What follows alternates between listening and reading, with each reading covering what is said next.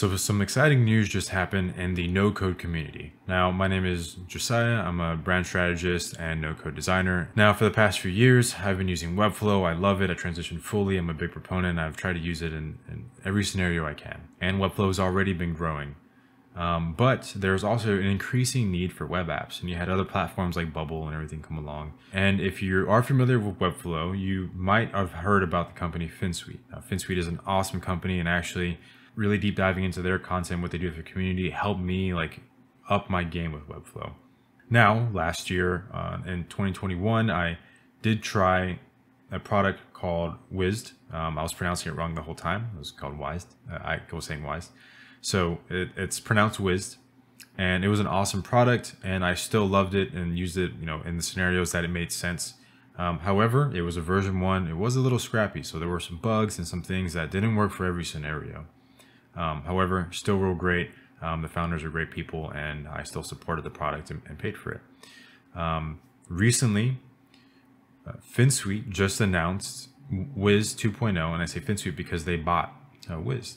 Now, what does this mean for us? Now, with the purchase, with Finsweet purchasing Wized, we have this product that is dedicated to Webflow to build web apps. And on top of that, they have Finsweet now backing them.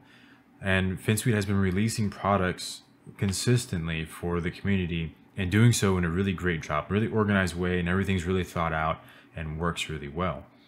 Now we take them doing really awesome stuff inside the community and placing that on Wized or Wized. Sorry, I keep saying it wrong. But now we have this product that is backed by even more developers and people with a company that has been focused on Webflow for such a long time. And I feel there's this level of polish and resources behind this product now that wasn't there before. That makes me even more excited for web apps and what's to come. Now, at the time of making this, I have not been able to play with Wized yet. They are releasing slots at a very low rate, or at a very slow rate. So some people have access and not a lot yet. However, I was a version 1 user, and I'm also a Finsweet Pro member. So I'm hoping to get my hands on this thing pretty soon to use version 2. And I have a couple of projects already that are like in line to be able to use this that I would have used version 1 for. So I can't wait to test this thing out. But this is some really big news for the no-code community and to be able to scale and build these web apps. Now, Wized does have a pretty big learning curve. I did mention that in another video that I did about my favorite no-code tools. It really does take some web, like JavaScript and web app knowledge to be able to create something really good. It took me a while to be able to get to learn this because I don't come from a developer background, and I still consider myself pretty technical, but it did take me a little bit for things to start to click. However, now this time around, they do have a lot of documentation, and Finsweet is really good about providing documentation. So that's another big benefit of them taking over Wized.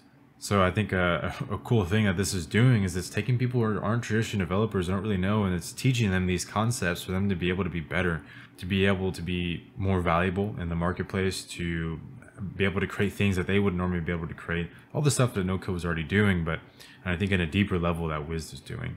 And I think this is cool because other things like Bubble and stuff like that, they don't really have the true design freedom that I feel that Webflow has, that you can really create whatever, and you're marrying that now with web app capabilities. Now, I don't know how this is going to work once Webflow logic starts rolling out to the masses.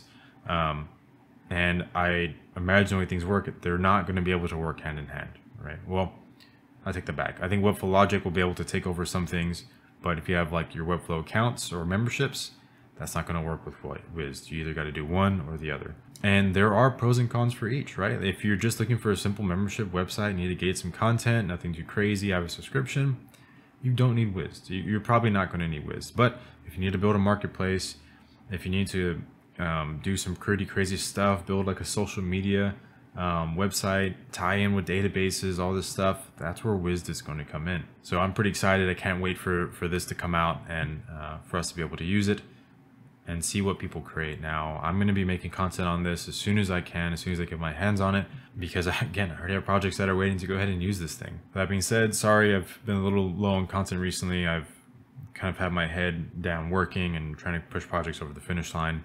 which is kind of nicely lining up with some of the things that are kind of happening in the no-code community for me to be able to create some more content around it. So I'm pretty excited. And actually, I'm going to be using Wized on a big blockchain project that I have that I can't say much about, but I'm going to see how it's going to work on there. And maybe if that works out, I can try to make something else a part of it to create content for, because I can't for that project, but I can at least let you know how it worked out. But all right, guys, thanks for watching. Go ahead and check out Wized.com. Check out Finsweet if you haven't.